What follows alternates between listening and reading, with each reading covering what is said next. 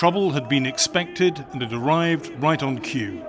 After the lead protesters moved away from the Labour Ministry, a hardcore launched a frontal assault on riot police guarding the building.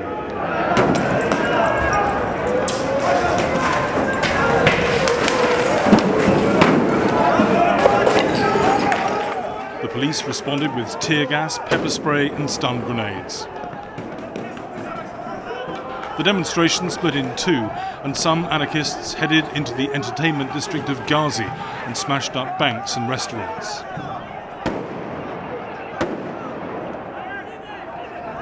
Constantina, it was a violent end to a peaceful protest about a terrible assault on a campaigning trades unionist. Constantina Kouneva, a 44-year-old Bulgarian, was attacked by a gang in December. She had acid thrown over her face and was forced to drink acid.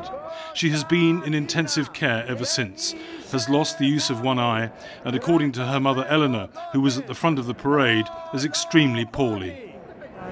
She's fighting for her life and I'm with her every day in hospital. I'm hoping that she's going to be okay, but it's going to take a very long time.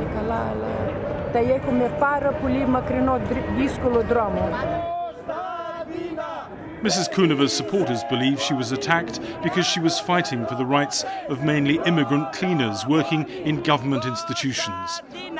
According to her lawyer, she was trying to stop a scam by which subcontractors were cheating the cleaners and forcing them to work at slave labour rates. The attack to her is an attack to all of us. The Kouneva case is a clear case of